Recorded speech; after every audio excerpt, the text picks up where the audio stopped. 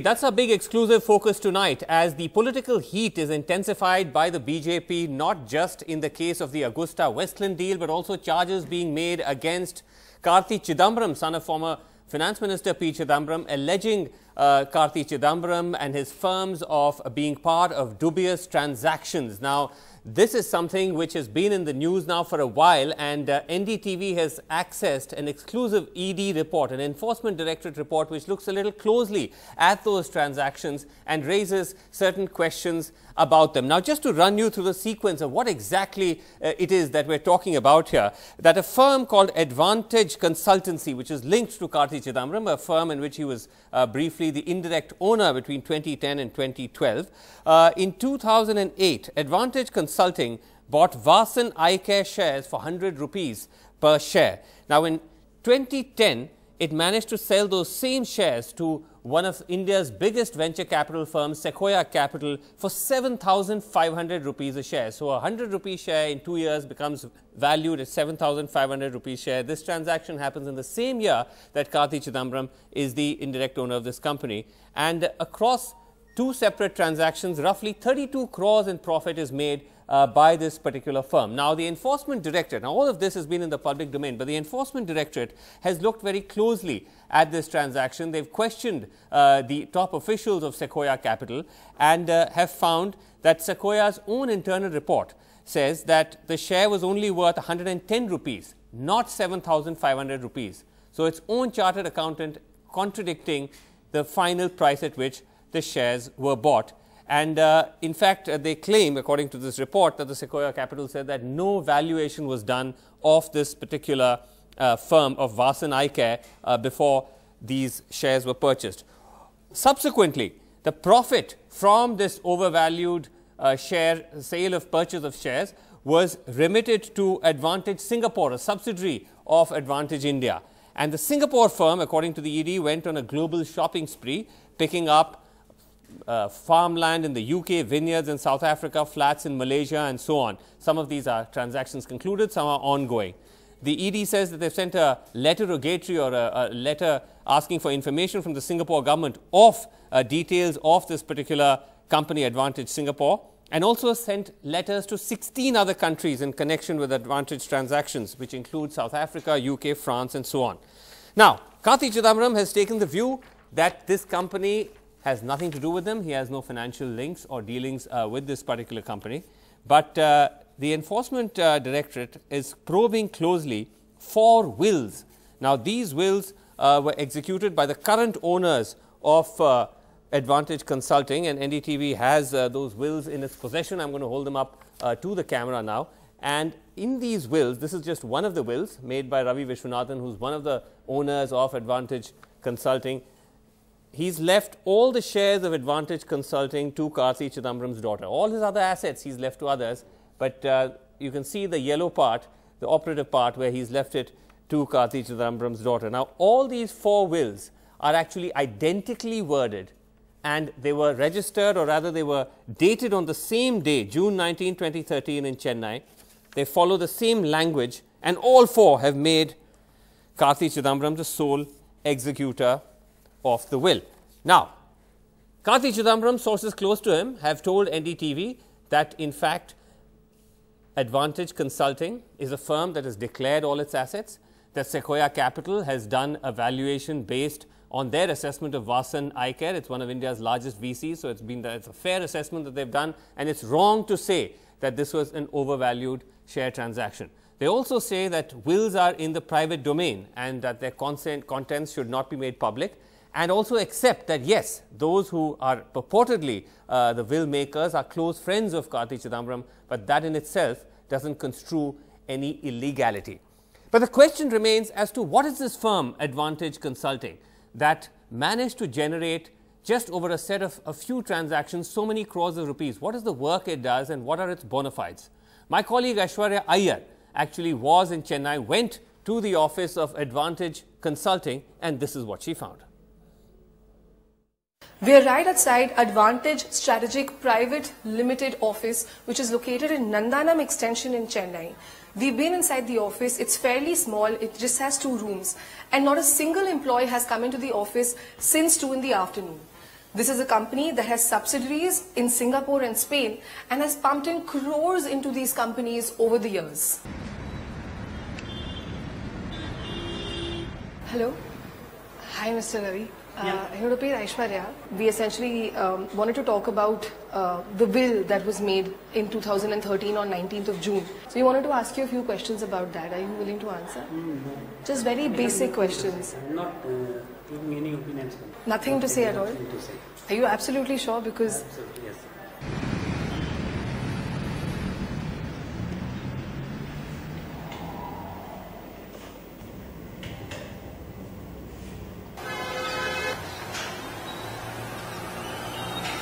may I speak to the owner of the house? Because it says CBN Reddy on the nameplate as well. It's not here. I'm sorry? It's not here, madam. Okay, so the Office of Advantage Consulting, a firm which technically owns crores of assets, perhaps overseas, perhaps in India, is closed in the afternoon. There is nobody there raising questions about its provenance. And of course, what does this mean as to the wider political charge that the BJP has brought against the Congress and against these particular transactions of firms linked to Karti Chidambaram?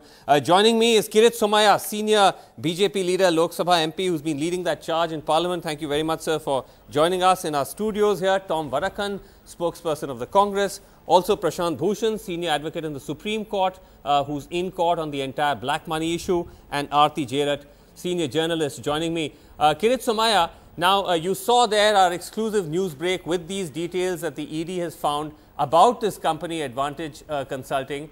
Sources close to Karti Chidambaram say, look, this is how the valuation game works, that if a VC finds that a firm is worth 7,500 crores, even though just 2 years ago it may be in 110 crores, there's nothing wrong with that, there's nothing illegal with that. How would you react to this, sir? First of all, we will have to go in much detail. Yes. Whose money it is. Okay. I am not keeping myself limited only to Karti Chidambaram. Please. Okay. Whose money it is? Is it his family's money? Why all these things? If Karti is a business person, let that be transparency. Why this abnormality of wills, abnormal valuation, and dozens of companies, shell companies? Yes. He can have a good company here, and with that empire he can behave like a business person. Yes. Nothing wrong. But abusing the tax haven to bypass the regulatory system, to protect the non-transparency. Is it scam money? Is it the money he has earned, or sorry, his family has earned through the power? That I want to know. Last adivation, you know, in March I had raised this issue in Lok Sabha. Yes. I had raised several questions and details of several companies. Yes. Now once again I had asked permission of Honorable Speaker that I want to go further, what the income tax ED has found out, what are the wills. You're saying you want to widen the ambit beyond just this particular company and beyond Karti Chidambaram. You're asking, where is this money coming from? You're indirectly targeting P Chidambaram. This is the crux of what you're trying to say here. Let me then allow Tom Varakan in to respond to that. Tom Varakan, that the Enforcement Directorate, Mr. Varakan, as you saw, is finding something very questionable about these transactions which have allowed this firm linked to Karti Chidambaram to make a windfall profit. The BJP is saying, where is this money coming from? And what do these transactions imply? Is there something more to it? Is it just a case of a natural case, of a normal case of overvaluation? Or is there something more dubious? Tom Varakan. Well, as to the question, it's a political question. These are seasons of character assassinations that have been going on from top, from Chidambaram ji to Ahmed Bhai. This is standard time. This is election time and they're doing it. They've realized politically they're over. 2 years and electorally defeated BJP is now into a conspiracy theory trying to target our leaders.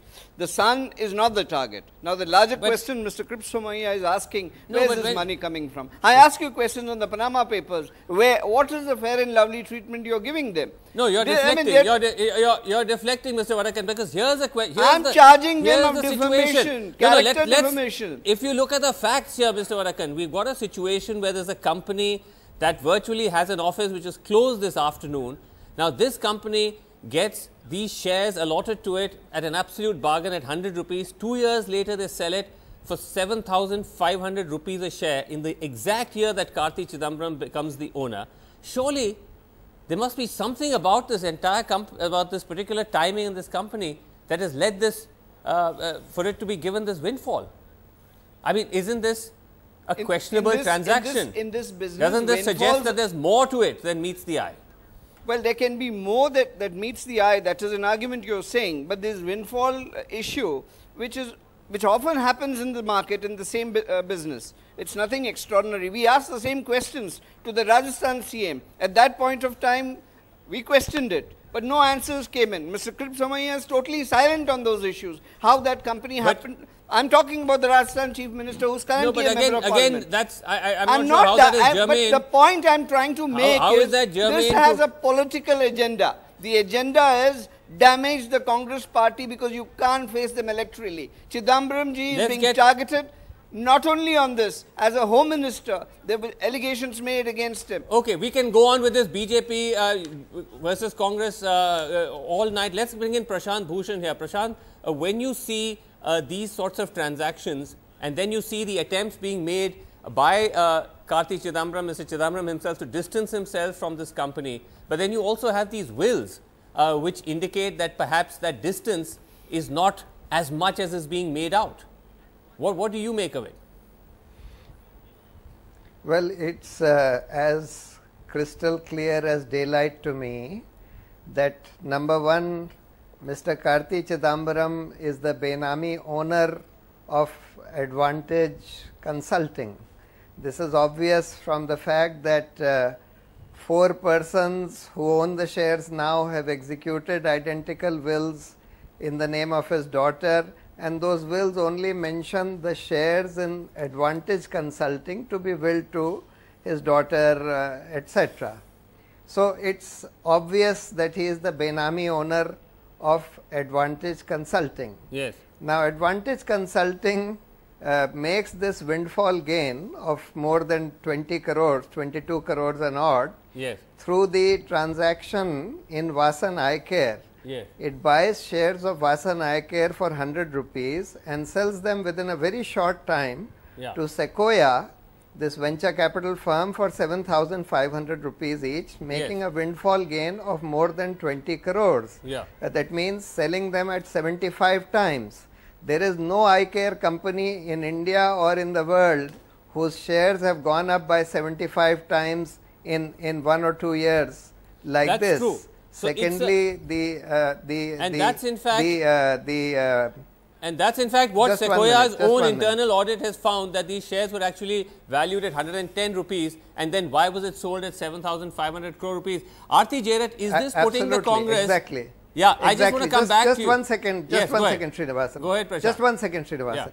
The third issue is, when such a windfall comes, when a company like Sequoia buys shares at this highly overvalued rate, which means that it is handing over a gift of about 20 plus crores to Advantage Consulting, why would it do that?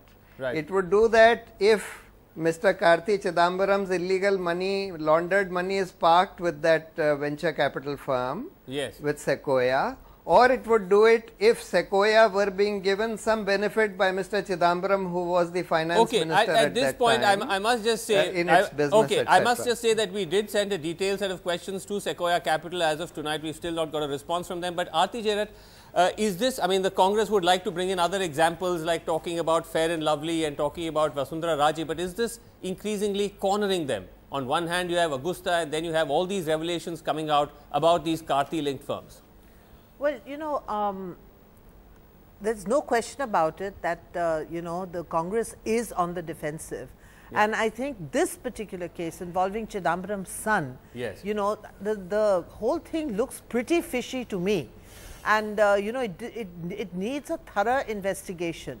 And, you know, it's all very well for the, you know, Congress to say political vendetta and so on and so forth.